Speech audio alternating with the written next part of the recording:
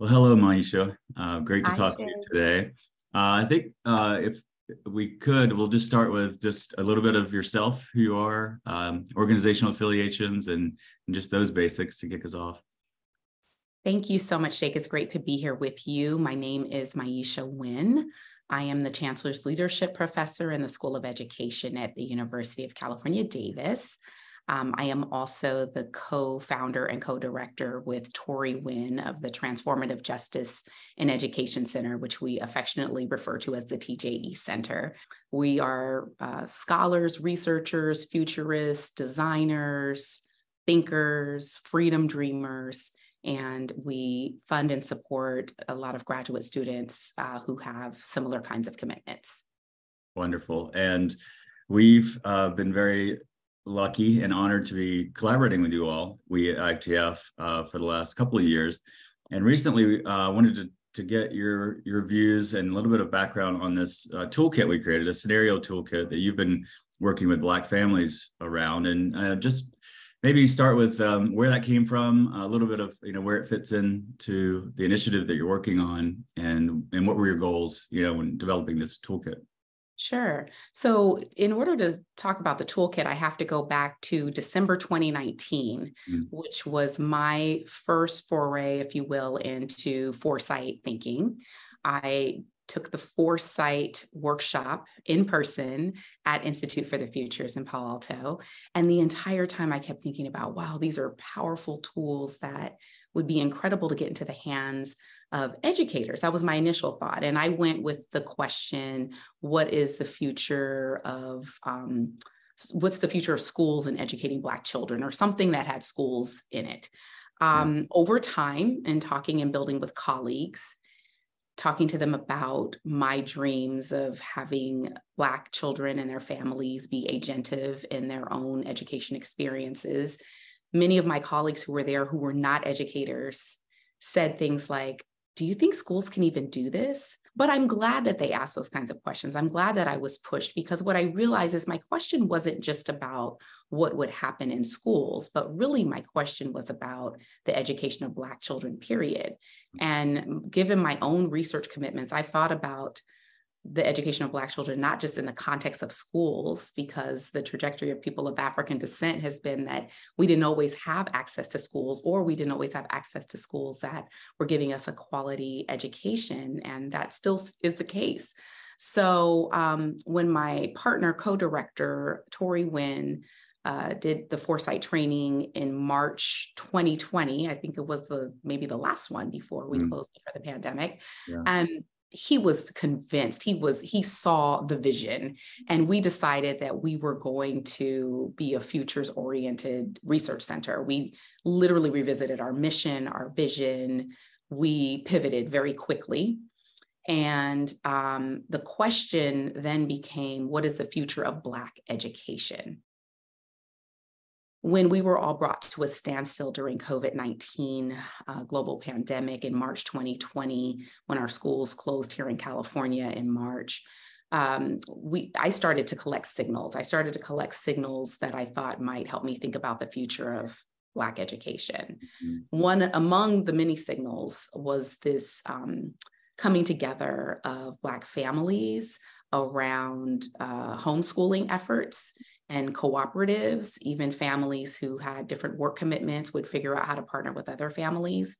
And then as time moved on, I started seeing signals around, after the murder of George Floyd, there were signals that talked about Black parents saying, I'm not sending my kids back to school, and it has nothing to do with COVID-19. It has to do with anti-Blackness and structural racism. And it has been wonderful to have my child here at home where I can see them, him, her, them, and support them in their needs, and not get random phone calls from the school about what they're doing wrong.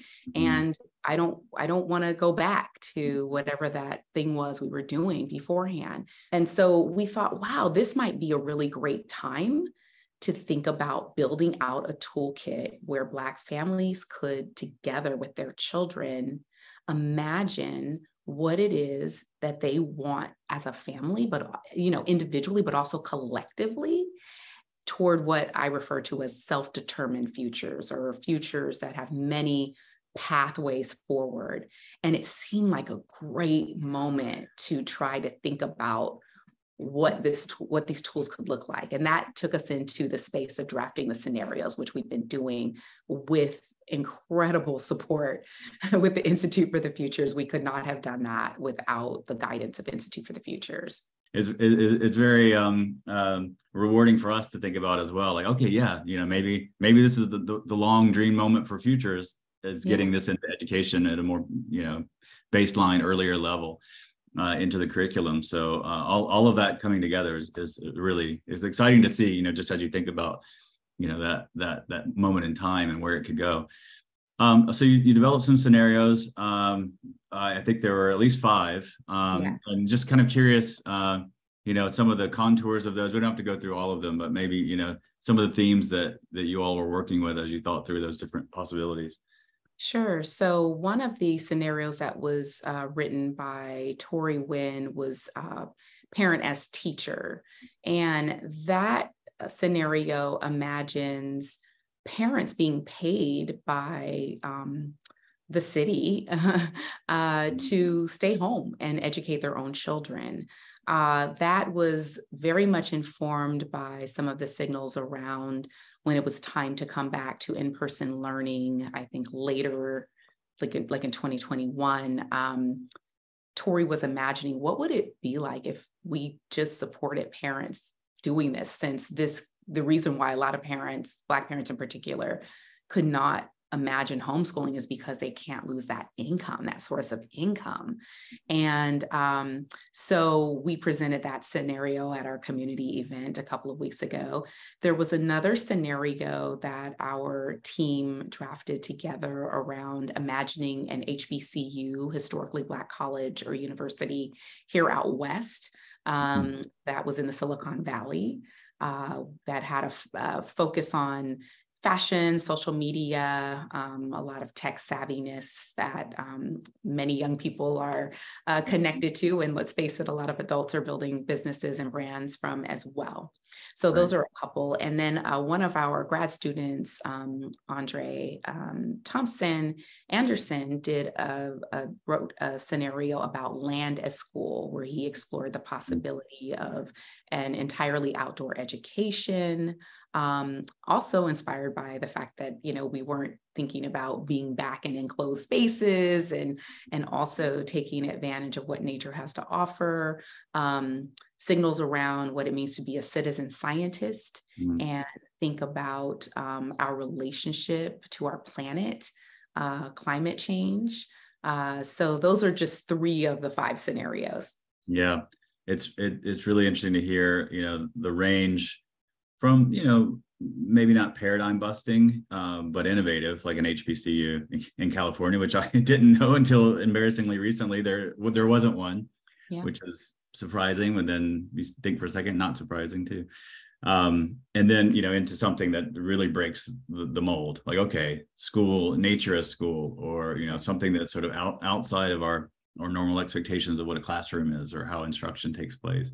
So I love to hear that range. So you did a pilot a couple of weeks ago, 3 weeks ago or so, 4 weeks ago maybe, with a group of families, and just anything come out of that experience that were highlights or notable pilot experience? Yeah, so I have there were just some fascinating responses to the scenarios. One thing that was really beautiful was that we had we jigsawed things a little bit. So first we had parents working with their children, then we had parents working together and children working together, and then we came back together. So it was interesting hearing the children process and think about land as school. Some of the children were concerned about climate change and if we could even depend on having school outside in the world, which I thought was really fascinating. One of the issues that came up with parents as teachers is one of the grandparents actually said that she thought that the system would find other ways to police and target the families who were doing this kind of work. Wow. So as positive as she felt about that as an opportunity, she believed that there would be legislature or something that would come to bear that would target this, especially if it was actually being productive. They had Great. real concerns. And Lynn was there for this wonderful moment. But when we were trying to bring the parents back to the larger group, the parents refused to come back to the larger group because they were still talking.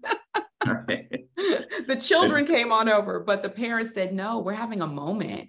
And it also just let us know that families need more time with each other.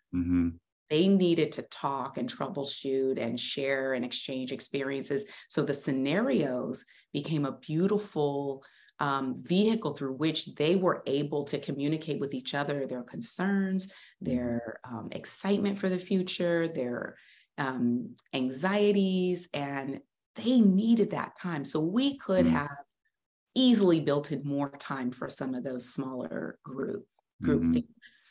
All right, so I want to leave you with a very future question as our close. It's 2033.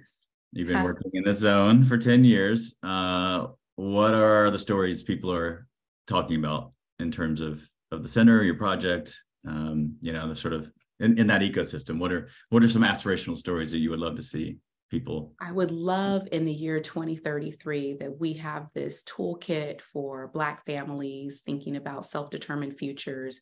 We have tailored scenarios for every region in this country.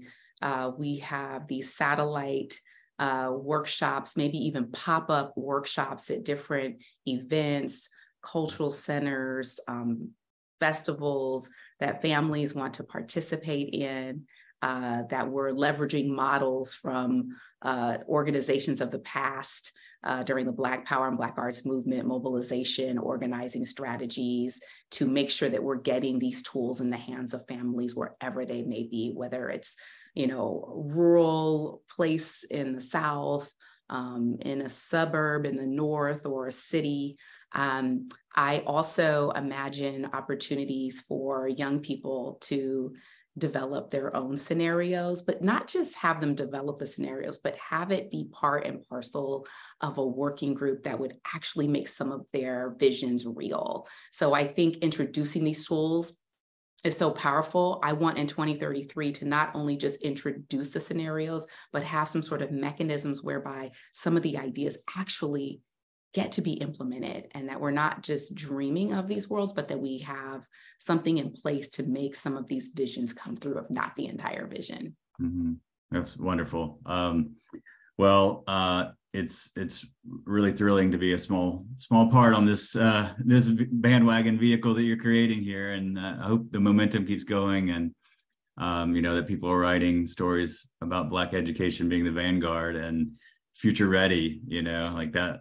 All of those wonderful things that you're investing in right now pay off on that time horizon and beyond. So thank you for your work. Thank you for taking some time today to talk about it, and onward, we'll see what happens next. I'm excited. Thanks, Jake, for believing in the project and being such a wonderful thought partner.